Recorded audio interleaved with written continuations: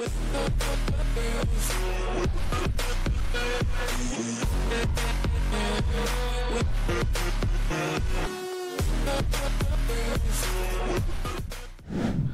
back to Sip the Tally Films. I'm your host, Coach Evans, and today we're going to give a little recap or a reaction video to Eric DeCosta's press conference. Now, initially, I wanted to do Eric DeCosta and John Harbaugh's press conference, and listening to Eric DeCosta, I, cool and taken aback and interested to hear what he had to say about different things as far as rebuilding the team and restacking us to try to make another Super Bowl run. But when John's time to speak came, I was listening and I was kind of sounded like Charlie Brown's teacher to me, so I won't be making any reactionary statements to what John Harbaugh had to say. I had one reactionary statement on Twitter to what he had to say, and that's all I'm going to address about what Harbaugh had to say. I just tuned him out right now to me. Like, nothing good, nothing bad. I just don't really have much to talk about when it comes to Harbs right now. So, but just speaking on what Eric DeCosta had to say, a few things he said that kind of stood out and I kind of want to touch on a little bit, and we can say what he said and I'll say my reaction to it and we'll go from there. He briefly talked about the Zay Flowers situation and said they're monitoring it. So if you've been living under a rock, you know that Zay potentially, supposedly, maybe had a domestic violence situation with a girlfriend or with his girlfriend or whatever they are, at the moment or in the past or whatever. And the details of it have been put out in the paper. I'm not going to, rehash it. I know what they are from reading. I wasn't there. From reading, I know what they are. If you want to know, you go, and that it is what it is. But they say they're monitoring the situation. They put out a statement last week. Zay is not getting charged for anything, for what I know of so far. So I don't know if he's in the clear. I don't know if he's gonna get suspended. Righteously, I don't really care unless he did something wrong. Now, if he did something wrong, he should be punished. If he didn't, he should not. But until he's been proven to do something wrong, I'm strictly with the football part of it. Now, if he did something wrong, get it. But if he didn't, it's not my business. His situation, until the police arrest him, put him in cuffs, and the judge say, hey, you did X, Y, Z, for me, the conversation is strictly football. So, they say they monitoring it, they gonna do whatever they gotta do with it, I'm cool with it. So, in that situation, I understand it's a business, they gotta protect their brand, whatever they decide to do, you won't hear me give any pushback, from my point of view. Even if my say-so matter, which you don't, you just won't hear me push back like I do from some football takes from that. Let's move on to the second thing he talked about. He spoke on the fit of Nelson Aguilar for the Baltimore Ravens. So if you don't know, Nelson Aguilar, right before the void years kicked in, signed a one-year deal. If I'm not mistaken, it's like $3.5 million or 3.75. The exact number kind of slips my mind at the moment. But I think Nelly, and I don't remember who said it, is an actual great fit. He's like a glue guy. He's not your number one receiver, definitely. Maybe not even your number two, but definitely a third receiver on your team. And with him being the third receiver, he's not even your number three option technically. He's your fourth or fifth guy. Because if you look at receivers, you look at Zay, you look at Mark, you look at Likely, maybe you look at your backs, you got Nelly. So he's your fourth, maybe fifth option at times. And having a guy that fits that role, that comes in and does his work, and when opportunities present himself, he made the most of them. And did he have some drops? Yeah. But for the most part, he was where he needed to be, made the plays he needed to make, made some plays that weren't necessarily for him, and took it to the crib. So, but did he have some drops? Yeah. But, he's the fourth receiver. He's not going to be that guy. So, I think what he did for the team was a professional. Well, they're all professionals, but when we say a guy's professional, he didn't come in with immaturity and all this other BS that some of these guys have. He came in, did his job, did his work, did his workouts, showed up for practice, and did what he needed to do to be a consummate pro. So I'm happy with Nelly re-signing. I like what he gave us this year. and hopefully he can improve on that with the second year being in the system. He was also asked about the improvement of Odafe Oweh, and I mean Erie DeCosta. Erie DeCosta was asked about the improvement of Odafe Oweh, and he mentioned that we all get caught up in sacks. And the way he looked at it is not just about sacks. It's about pressures, it's about QB hits, and it's about a bunch of different things that go into their evaluation of a player. Now, I personally said it on a bunch of different platforms that Odafe Oweh looked like a different player this year. He looked way more athletic. He didn't look as robotic in his moves. He looked way more fluent in his moves. He looked like he developed multiple moves. He was able to put multiple moves together in plays, like he would do cross chop and then maybe put a spin on it.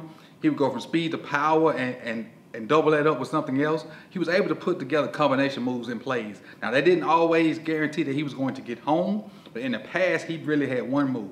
He would bull rush you, or he tried to beat you with speed, or he tried to spin on you. There was never multiple moves in a play. He was always a decent edge setter, you know, for stopping the run.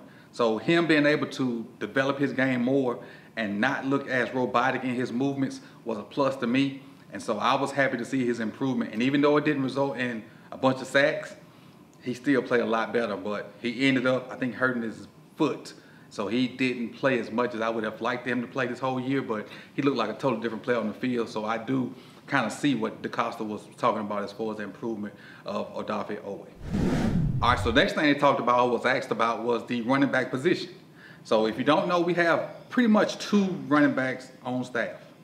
We got the injured Keith Mitchell, and we got Justice Hill. Gus Edwards' contract is over. JK's rookie deal is over. And I know we got some UDFAs, but they non-factors.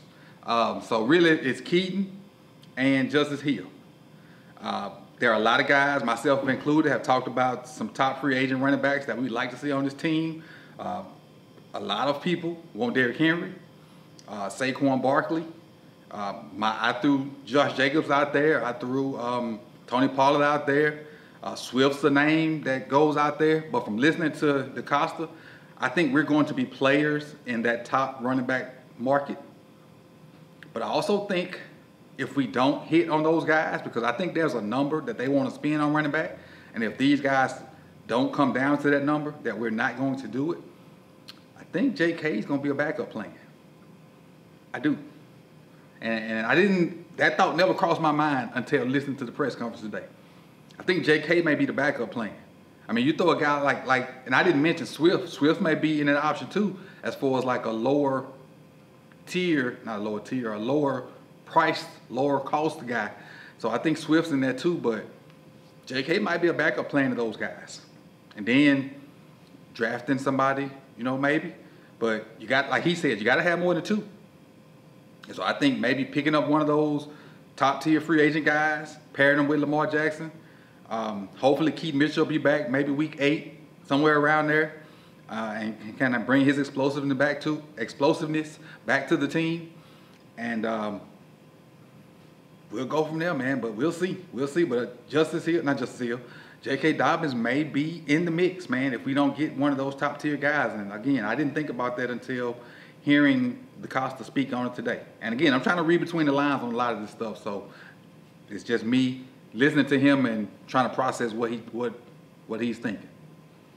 All right, also, the elephant in the room, Madubuike. So I think Tuesday is the deadline to tag players. So he was asked about Madubuike and what they're trying to do and what's trying to get done. So he mentioned that they are trying to get a long-term deal done with Justin Madubuike. I think cap-wise, the best option for the team is a long-term deal. But if they can't get a long-term deal done, which I hope they can, but if they can't, franchise tag. And we know the franchise tag, if I'm not mistaken, I don't have it right in front of me, is $21 million, I think, if not 22. Correct me in the comment section. I mentioned it on a video or so earlier in the week. I just don't have the number in front of me. But that's a whole lot of darn money. So it's 21 or 22 million. So if we have to franchise tag him, that hurts us in getting other positions in free agency. That's why I'm hoping that we can find a long-term deal. If not before Tuesday, because I think they got to July to find to get a long-term deal. But I would really like it to be done before Tuesday. That way we can still be a player in this free agent market. But with all that being said, that just means Madubuike is not going anywhere. He's going to be a Raven, at least for one more year. At least for one more year. So with that being said, Madubuike is going to be in the middle of that defense with Travis Jones, with Broderick Washington, with Roquan, with up the middle, who is that? Hamilton and Marcus Williams. So the middle of that defense is locked in. Go handle your business, groceries. You got to do what you got to do. Now it's time to build up the offensive side.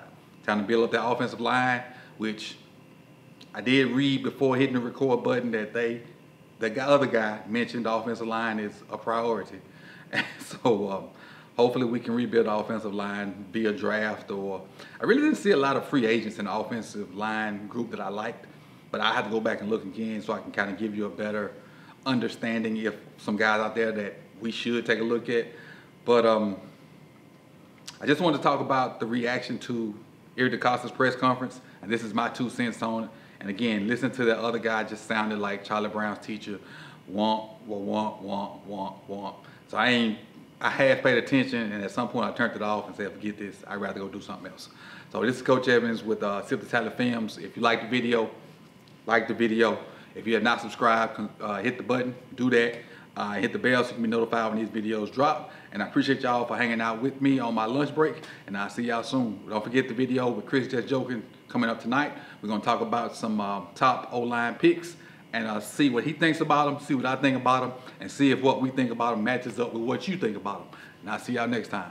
Peace.